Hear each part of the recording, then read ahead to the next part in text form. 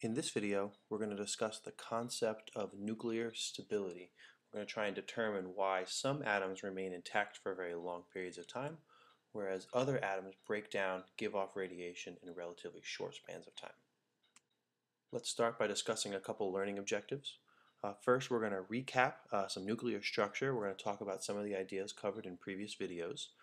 We're then going to identify forces acting inside of the nucleus. These forces are going to be the driving factor behind whether an atom is stable or unstable. Once we've identified what the forces are, we need to associate these forces with individual particles, which then finally will allow us to identify a nucleus as being stable or not based on the ratio of protons or neutrons, those are our particles, as well as a balance of the forces involved. Let's recap some of the nuclear structure concepts that we've covered in previous videos. On the left, we have a very stylized image of an atom reflecting Bohr's model. Despite not being a very accurate picture, I think it's a good way of recapping some of the ideas we had.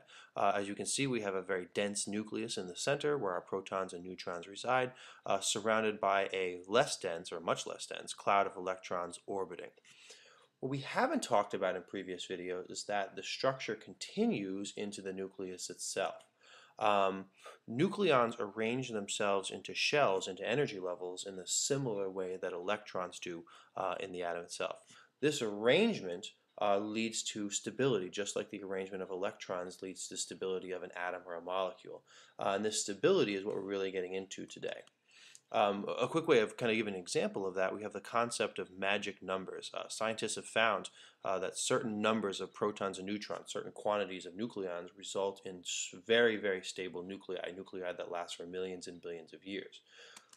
A quick list of these magic numbers would be 2, 8, 20, 28, 50, 82, and 126. The numbers themselves are not very valuable to you in terms of what we're going to be talking about, but what we're pointing out here is that these arrangements, these certain quantities of protons and neutrons result in atoms that are very stable.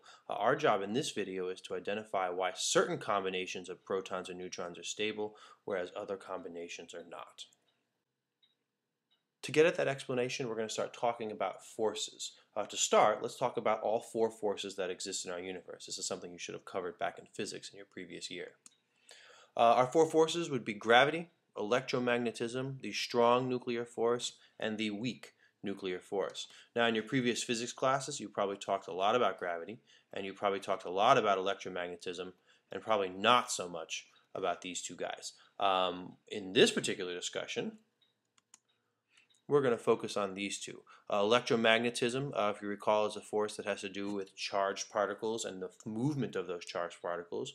The strong nuclear force is something you probably haven't talked about a little more, and we'll actually define in a little more detail in a few minutes. Now let's take a look at how these forces work inside the nucleus and how they determine stability. To start this conversation, we're going to draw a quick picture of a nucleus over here on the left side of the screen.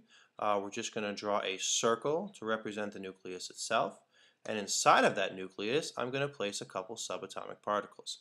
In this case, we're going to start with 2 protons.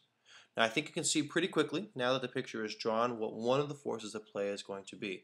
We've got 2 like charged particles, and if you recall from physics, like charges repel. And that brings us to our first force, which is the repulsion force. We're going to see a strong force pushing outwards from each of these due to the fact that these charges are like one another. You might also recall from physics that electromagnetism is a comparatively strong force. It is very powerful compared to the other 4.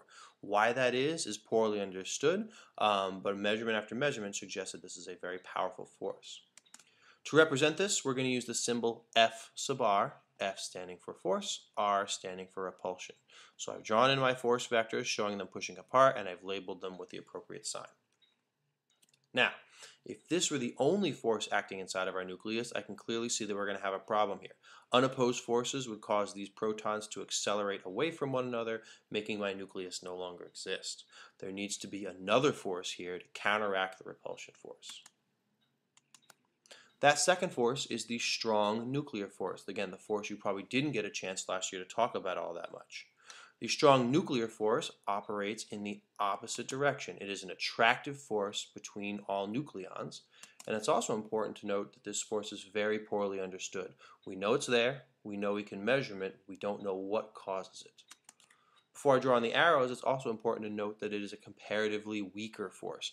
Despite what the name implies, a strong nuclear force, it is actually very weak. And as a result of that, we're going to draw on our force vectors much smaller than we drew from the repulsion vectors. So that's going to be pulling inwards, but with less strength.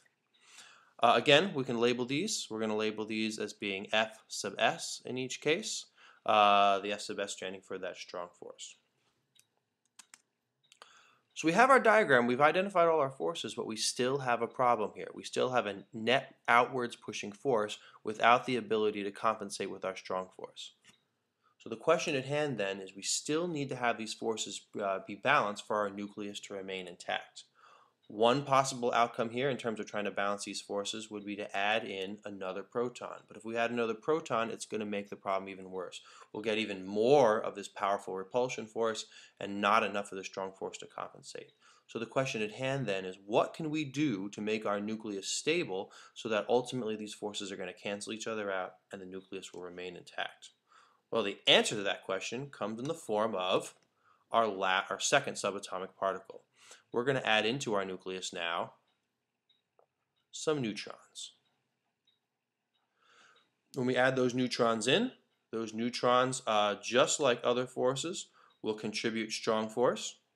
All nucleons inside the nucleus contribute to the strong force, the attractive force pulling things together, but neutrons don't have a charge. As a result of that, they are not going to push apart from one another. As we can see here then, when we add in that neutron, it contributes only to the strong force without adding more repulsion, and we would need to add enough neutrons so at the end of the day, this net strong force is going to ultimately cancel out the net repulsion force. So what we've really identified here is what the role of the neutron is inside the atom. And one of the ways I like to describe a neutron is that's the glue that holds these subatomic particles together. We need to add enough neutrons into this process so that eventually they are strong enough to cancel out the very powerful repulsion force induced by the protons. So to sum this conversation up, we've identified two forces inside the nucleus. One is the repulsion force. This comes solely from the protons inside of the atom. The second force was our strong nuclear force, and this is contributed primarily by the neutrons, although all nucleons, all protons and neutrons do contribute to strong force. The magnitude or the strength of each force is connected back to the number of protons and the number of neutrons. Adding more protons is going to increase the repulsion force. Adding more neutrons is going to increase the strong force. And then ultimately the role of that neutron is needed to overcome the difference between the powerful magnitude of the repulsion force and the relatively weak magnitude of the strong force itself. So let's wrap this discussion up by talking about whether the nucleus itself is stable based on the information we've already identified. As I've kind of hinted at a couple times now, stability comes from balance, the fact that the forces have to be balanced. And this is similar concepts to what you dealt with last year in physics. Ultimately, in a stable atom, we want our repulsion force to be approximately equal to the strong force. And when those two forces are equal, there's going to be no net movement of our protons and neutrons, and everything's going to stay inside the nucleus where it needs to be. As I mentioned, these forces are tied back to protons, and it's something we might have talked about in class already, the fact that there should be some sort of ideal ratio of protons to neutrons. By having the right number of protons and neutrons, that's going to mean we're going to have the right relative magnitudes of a repulsion force and the strong force. Now that ideal ratio isn't actually one thing, but actually represents a little bit of a range. We can get back to our idea of isotopes that we talked about previously. Isotopes have already been defined, but we can redefine them a little bit in terms of the forces that we've just talked about here. These are all groups of atoms that have of the same element with the same number of with the number of neutrons that adds to a mass that is close to this ideal ratio.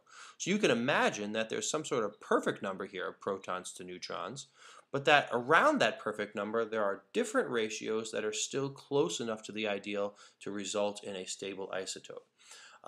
Some elements, so basically what we're getting at here is that atoms with a few more or a few less neutrons than that ideal ratio are still going to be relatively stable.